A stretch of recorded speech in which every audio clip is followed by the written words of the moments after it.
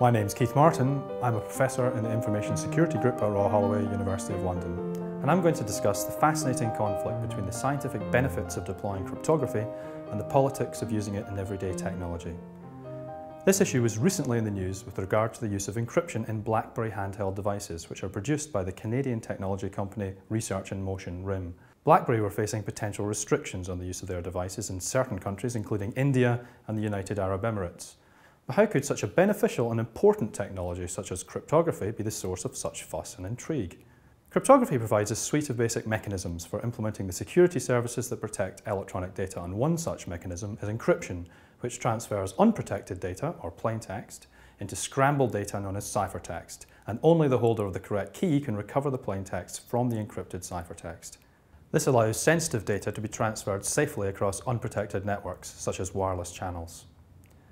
Many technologies that we use every day have cryptography at their core, and we use cryptography every time we use a payment card, a mobile phone, or a Wi-Fi network. And that's why Royal Holloway's MSc in Information Security dedicates one of its core modules to understanding the role of cryptography in protecting electronic data. The most obvious perspective involves good guys using cryptography to protect their data from attack by bad guys. However, this is certainly not necessarily the perspective of governments, who have traditionally viewed cryptography as a technology for protecting national security.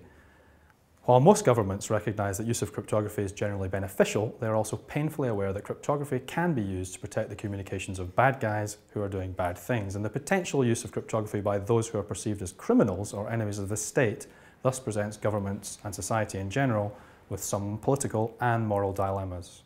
The traditional approach to exercising control over the exploitation of cryptography has been through export controls. And while these remain in certain jurisdictions, this approach has created many problems and is on the wane. However, this has not meant that governments have given in to their concerns about use of cryptography. Instead, the enforcement approach has shifted towards regulations that permit lawful access to data that has been encrypted.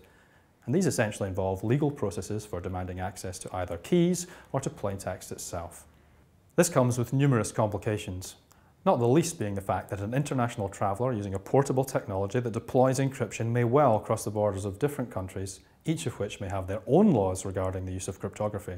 And to make things worse, in many cases the traveller may be quite unaware that their device is even using cryptography. Which brings us nicely back to RIM and the networks of Blackberry handhelds, all of which deploy cryptography. Just one of the problems that certain governments were having with RIM was that the email of personal Blackberry users is encrypted before being stored on a RIM server in Canada. And this is not necessarily great news for a government who wishes to investigate the Blackberry email of one of its citizens. Several such countries were sufficiently frustrated that they threatened restrictions on Blackberry users. Of course, there are political and technological solutions, and the most obvious one is to provide local RIM email servers that can be managed in a manner that complies with local government requirements.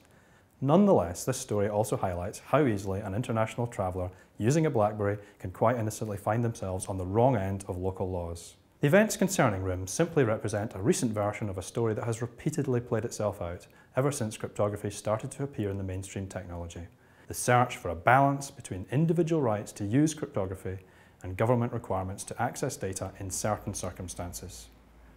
The RIM story is both a new story and an old story. And it's a story that we'll certainly hear again, because it's never going to go away.